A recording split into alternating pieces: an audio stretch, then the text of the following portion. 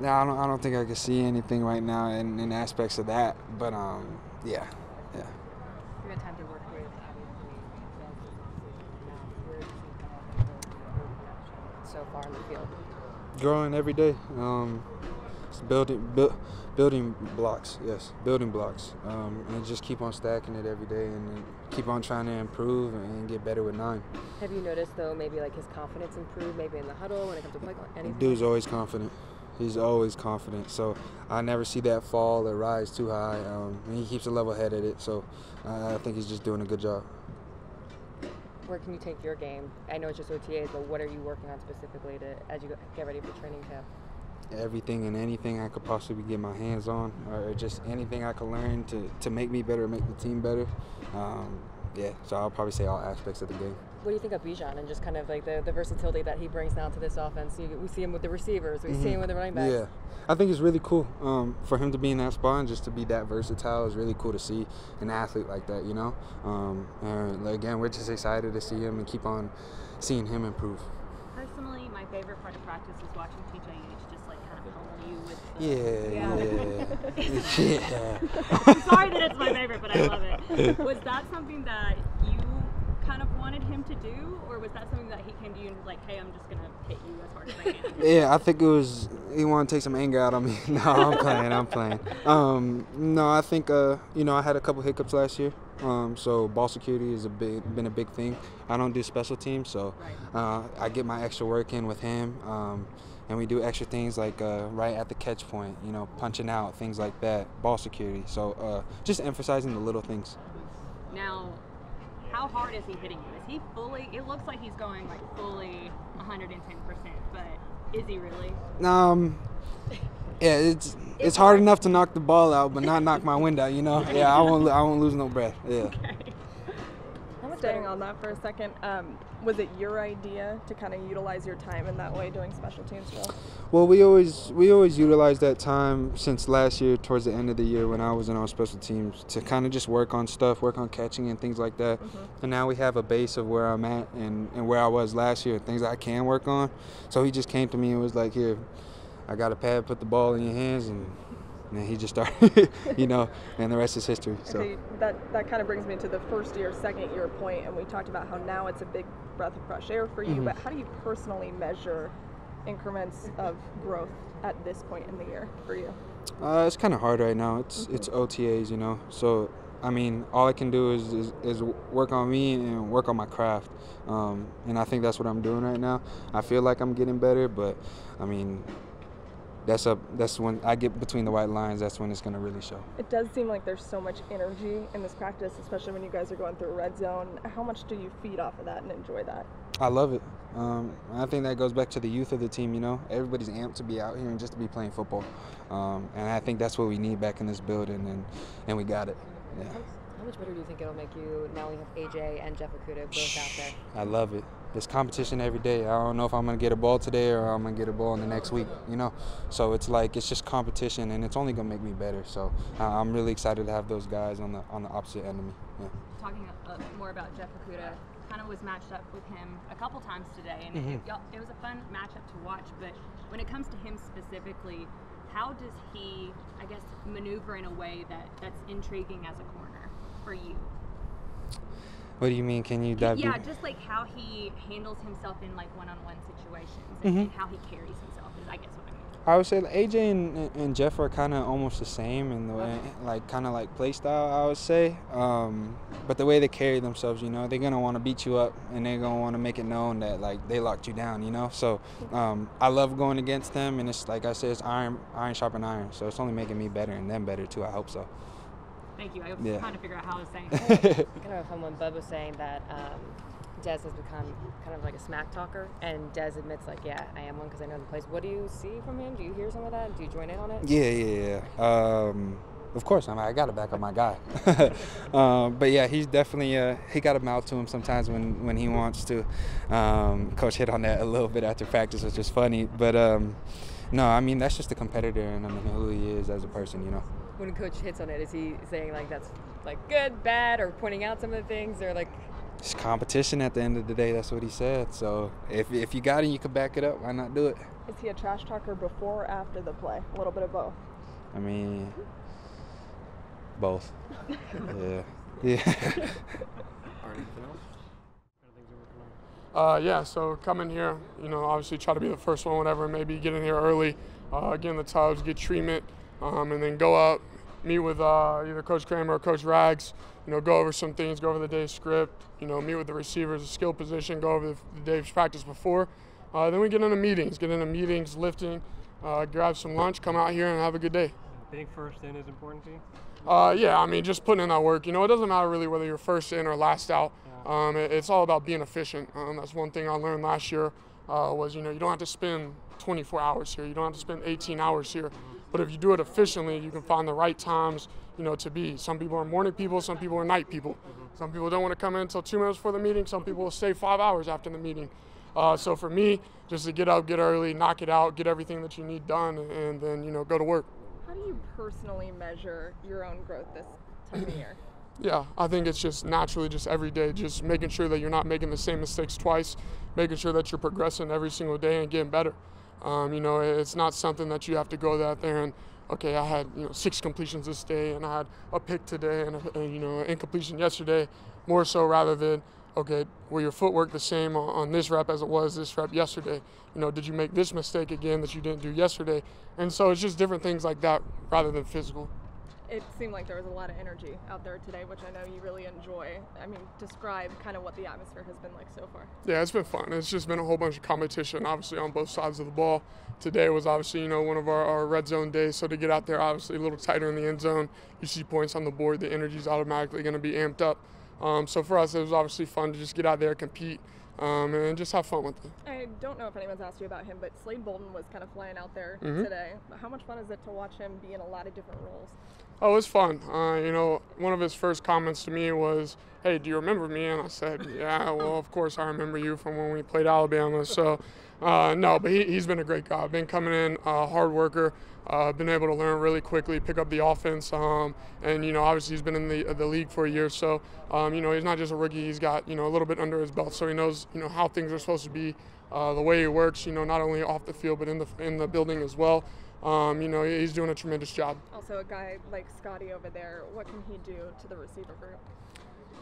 Scotty is one of those guys who's versatile as well. Scotty, you can put him anywhere you want, and, he's going to get the job done. For us, he's just been huge for us.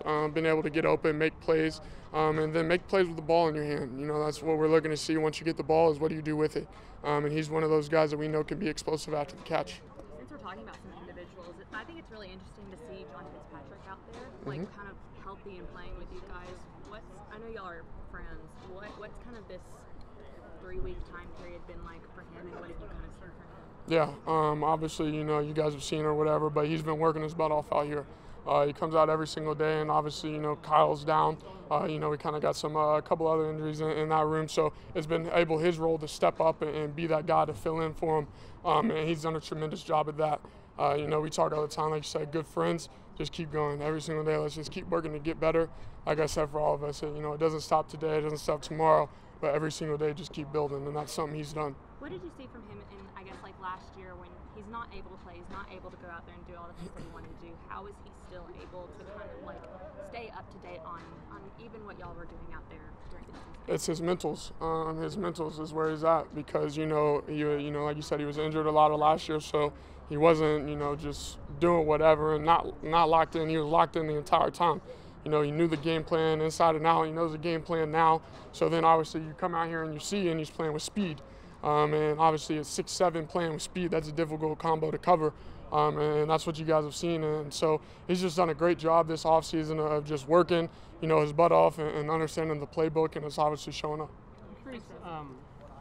It's June, and obviously we got several months to go before the season starts. But do you feel a sense of urgency if I've got to, stack the days and make sure I'm getting the most out of every? Yeah, there's, with all of us, we can't take a single day, a single minute, a single hour for granted. And so, we know in this game that it can all be gone just like that, one play. And so for us, there's time, but there's also not a lot of time. So, like I said earlier, we got to be efficient in what we're doing. We got to work smarter, not harder. And so that's something that we obviously try to do. Coach Art does a great job of getting us in, getting us out, putting in that work, and that's something that we're going to continue to do. We keep talking about the versatility of this offense, and we talked about it on paper as things were changing in the offseason. But now that you've been able to see it, do you have moments like, dang, there's a lot of versatility on this offense? Yeah, obviously that's something we try to do is confuse defenses. And so, just being able to put guys in different places, being able to, do everything that we do, it's going to help us out in the long run. Been trying to focus on my body and getting little things right, with doing yoga and little stuff still. So just been focusing on the main things with off the field, nothing really on the field, but off the field mainly focusing on. And all the new guys, Jesse, Jeff, specifically Jeff, and Mikey, what kind of secondary can y'all build this offseason going into training camp, mini camp next week? Yeah, it start right here. We just building the chemistry, laying down the foundation right now with the back end and as a defense as a whole. So it could be special, It all look good on paper, but we just got to, do the right things, on and off the field and in the film room and apply it to the field. And Coach Gray said, both of you all were drafted very high, and, their goal is to blend it together. So, there's no one person that you got a tandem, and there's no one person. How's that work coming along so far? Like you said, just me and Jeff both coming in together. So, it's really fun having somebody that went through the whole process with and be able to, team up and apply the work that we've been putting in together. So, we just, like I said, take it one day at a time, just, get down to basics and it all take care of itself. Y'all know each other. I know that you think y'all might have played not against each other, but the schools did. Yep. And then at the combine, I know how those groups hang together. Did y'all have a relationship from there? Yeah, we had a relationship. I'm at the combine, you'd be so locked in on, trying to do everything the right way. It wasn't too much, talking and all that, but, we definitely respected each other's game. And, now we're here on the big stage together, so now we, can build our relationship even more and go out there and just handle business together. AJ, you talked about the chemistry. It does seem when you guys are all together that you have a really good relationship so far. Describe what that's like. It looks like you're having a lot of fun as a group. Yeah. That's the main, just got to have some fun, and it's new faces every year. So just taking advantage of what we have and just building a relationship with not just the back end, but with everybody. We got a lot of additions to the defense. So just trying to, like I said, build that chemistry early on going into camp and just be ready to go. What do you like about Ryan Nielsen's coaching style and also just what he brings to the table defensively? A lot of energy, he demands excellence as well. So, very detailed, and like this is his first year coaching defense as well. So it's fun right now. Everybody just having fun with, with the basics and coming out here every day and just locking in on the fundamentals and, just playing fast eventually. What is it like having a coach like that who, like, with the defensive line, he gets, like, right in there, and they say he has, like, crazy eyes, he's got, like, just really fiery personality? Yeah, it almost reminds me of Coach Venables at Clemson, my DC. So I'm kind of used to it. I like, how he draws. He wants the best out of everybody. So, it's real fun playing with somebody like that care and love the game, and you just want to play football for him and just make plays. It's been a lot of fun. We put in a lot of good work these last couple months since I got here. It's a lot different than what I experienced my last 4 years as far as what we do, how we go about our business. So it's been really good. It's exciting with all the guys we got. So I really just come in, try to learn as much as I can, and just keep getting better with these guys every day. What do you feel like the biggest difference is? I'd say just like all the different type of guys we got. A lot of guys we have can do a lot of different things. We got a lot of just really good athletes, explosive playmakers with the ball in their hands. So it should be fun to kind of see guys do a lot of different things and make big plays. What excites you about, you're talking about the versatility of a couple different guys. What excites you about that and maybe pushes you a little bit more? Yeah, it's going to be great. I think just playing with all these different body types, like you said, all the versatility, is just going to make it easier on everybody. You're going to, get to play different positions, run different sort of routes, and I'll just kind of get to do different things than I was able to do in my last 4 years in Tampa. So just excited to be in a new offense. I know you've played with a very good quarterback, but now you've got Desmond Ridder. He is going to be the starter for the first time in his career. What have you seen from Desmond so far? No, Des has been great. He's been awesome. Ton of energy, playmaker. And something we haven't even seen him do too much because it's, in a practice format, 7-on-7, but his ability to get outside the pocket, make play, create plays, extend plays, push the ball downfield. But he's just been a really good leader so far. Just kind of he'll take us in there and meet with all the skill guys extra and kind of everyone get on the same page and work through little things that we do in practice. So it's just been fun. And then we got, Taylor, who's played in the league a long time as well. So they're just really a great combination. And Logan, a bunch of guys that have been in the league a while, and then Des, the young guy, that has a lot of potential, and we think he's going to be great this year. You mentioned his leadership. Even though he is young, he has said leadership is a component that he holds that he's very proud of. Do you see that right away from him? Absolutely. First time I met him, definitely. Just the way he goes about his business, and just the relationship he builds with all of us in the locker room, off the field. And I think obviously you saw the success he had at Cincinnati, and you don't do that without being a great leader. So I think we're all just really excited for him. First time you met him, what was it like? It was cool. I was looking forward to it. I DM'd him when I signed, just told him I was super excited to play alongside of him. Then I met him in the locker room when I first got here. Just a great dude, and I told him hopefully I can make some big plays for him this year. Okay, last one for me. You've been a part of a team that everyone thought was going to be great and was great. Now you're a part of a team that a lot of people don't really know what you guys are going to be. You like that? You like the challenge of that? Yeah, I love that. I love kind of like being the underdog, that sort of role. No one really expects anything out of us, but that only pushes us to work harder and prove everybody wrong. And I think we got all those type of guys on this team to go out there and, really push ourselves and have a great season. He's great. Yeah, he's a great guy, intense. He's crazy, but those you need. We all crazy sometimes. So, he's a great coach, man. So far, man, I love working with him at this point. Nothing but learning every day. Each and every day we learn. He continues to impress me by the way that he can break things down to us for us to understand it.